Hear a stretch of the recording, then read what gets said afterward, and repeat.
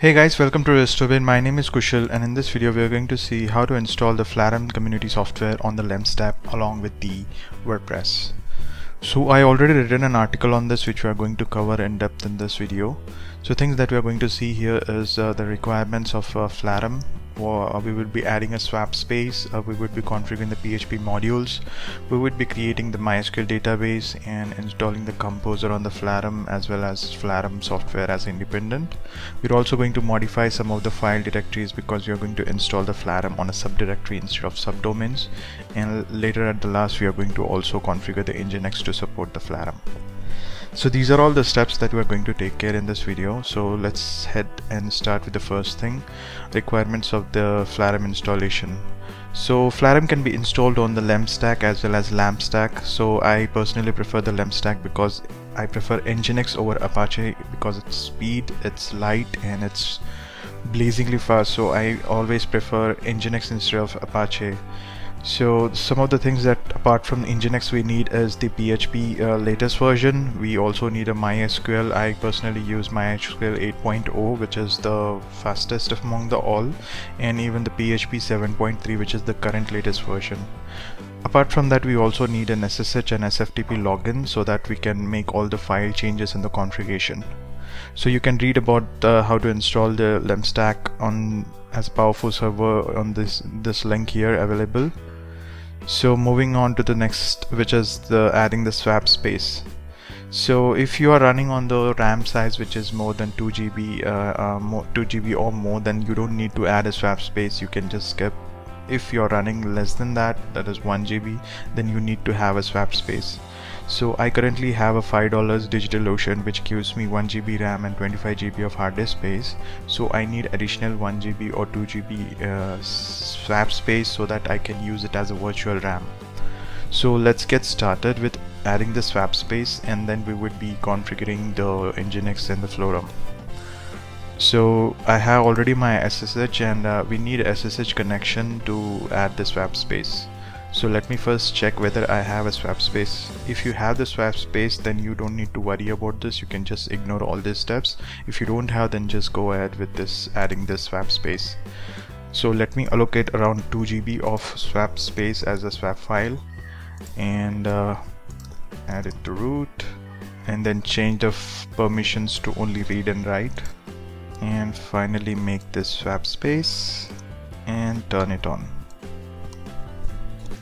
So once you're done, you can just check whether your swap is created or not. So here you can see I created the 2 GB of swap which was earlier 0 GB. So this is the temporary one. Once we restart our system, our Ubuntu Cloud server, then it will delete the swap file. So to make it permanent, what we need to do is we need to run this command so that it will add a line of code into etcfs tab. This is the rule that has been added into the etcfs tab file, and this will make the swap as a permanent. So now that we have added, we need to tweak the swap space so that it is not overutilized. It's said that if we use swap space very frequently, it will degrade the server performance over the period of time. So there are two things that we're going to cover in this tweaking. One is we will reduce the swap usage, which is nothing but the swappiness, to 10%, and we are also going to decrease this cache pressure to somewhere around 50%. So to do that, we just run this first command. So the swappiness is set to 10%. We also need to add one command line in this system configuration file. So go to extreme bottom and then paste this command line and Control X, save, yes. So we have added the swappiness. We have set to 10%, 0 to 10%. So over that it won't use the virtual RAM. Second thing is the reducing the cache pressure. So we can run this command first. So this will immediately reduce it to 50%, and to make this change permanent even after restart, we will just add it to the same system configuration file and paste this command at extreme bottom after our swappiness file. So Control X, save, yes. So we have added the swap file, and it's ready and it's running. So the next thing is we need to make sure that our required PHP modules are there. So let me copy this first line, paste, and then the second, which would be used for MySQL. So we have installed the PHP modules. So moving on to next is to create the database table in MySQL. You can use the WordPress MySQL database for Flarum, but I would suggest you to keep these two different. Since I have my demo site, it's not the production site, I would be using the same database because I don't want to create another database. So here I have mentioned all the steps that we need to take care to create the database to make sure that Flarum is running on a different database. So you can follow these steps. If you are getting confused, you can follow this link, and that will take you to the WordPress MySQL, which there is a video, and you can refer that video if you want to look how to install or how to create the MySQL database. And this database we would be using while the time of installation, so make sure that you keep these details handy. So next thing is installing the composer for Flarum. So one of the primary reason why we added the swap file, because we need a RAM, and that RAM is actually used to run the two programs at once.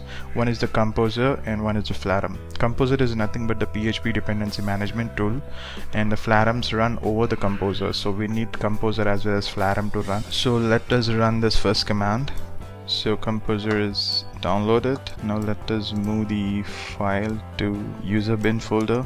This is done. So next thing is we will install the Flarum. So before that we would be creating the directory where we want to install the Flarum, and we will be changing our root folder to that directory. So sudo make dir will create the directory, and cd nothing but change directory will switch to that directory. Now let's run the Flarum. So copy this and paste. So this will take some time. Okay, it took around 2 minutes and the Flarum is now installed. So let's go ahead and configure some of the directories. Since we are going to install the Flarum in the subdirectory of my WordPress installation, we need to make some changes in the configuration file. First, let's change the ownership of the folder and modify the permissions. Now there are two things that we need to edit. First is the index.php file, and second is the Flarum file. Before that, we need to move all the files that are there in the public folder to the root folder. So here you can see with this command we would be moving the files which are there under the public folder to the root folder. So let me just copy this. So you can move this using your SFTP as well. So all the files are moved. Now let's go ahead and edit these files. So let me open my SFTP, navigate to the folder. So var www.demo forum. The forum is the place where my Flarum is installed. So in this I need to edit two files. One is the Flarum and another is the index.php. So here you can see index.php, open that. In this there are two things that we need to edit. First is this line. So let edit and make sure that it looks similar. Yes. Now second thing is this three lines, which is nothing but these three lines. So make sure that these two are looking similar. So I would just remove these all extra things. And finally the storage. Okay, so now these three lines are looking exactly similar. So let's close this and upload back to the SFTP and the second file. So similarly we have to make sure that these two are reflecting the same. So this required file is okay, base file is also okay, the public role is different, so let's change it to default, and then storage folder is also okay. So just save this and upload it back to SFTP. So we have modified two files, the Flarum and the index file. Let's move on to configuring the Nginx file. So our my current installation configuration file is available in the default file. So let me navigate to this folder, open the default file. So in the default file what we need to do is we need to add these rules under the WordPress location. So already there should be a location. This is the locations, and after this file is actually used for WordPress. So what we're going to do is we are just going to add this. the locations. So once you are done, just save and upload it back. So let's test if this configuration file that we made changes are working fine. So it says the configuration is okay. Now let's restart our Nginx server. That's it, we are done. So let me change the directory to root. And finally we are in the process of installing the Flarum on the browser. So like I said, I have been installing the Flarum in my subdirectory. So demo.restorebin.com is my WordPress installation, and the folder forum is where the Flarum is being installed. So let me copy this and paste. So install. So let me put some title, say restore bin demo for localhost. So database, I'm going to hide these all fields. So you can add some table prefix if you want, or you can leave this blank. This is optional, but I would be adding something. And the next thing is the admin username, email ID. This you can put email ID, password. So I have filled all the details here on the installation form. I have used the MySQL database details here, and here I have added my admin details, the login name, username and the password. So click on install Flarum. So it says prefix shouldn't be longer than 10 characters. Okay, let me just bring it down to something lower and install. So it will take hardly a few seconds, and then we should be redirected to our Flarum homepage. So we have now navigated to the Flarum homepage where we can log in using our credentials. So let me just click on login. So here you can see I have logged in. So you can go to admin and you can perform all other tasks, like you can manage, you can change the settings. So let me just pull this. So here you have all this type of settings like basics, the email. So here you can put the sender and configure your email drivers.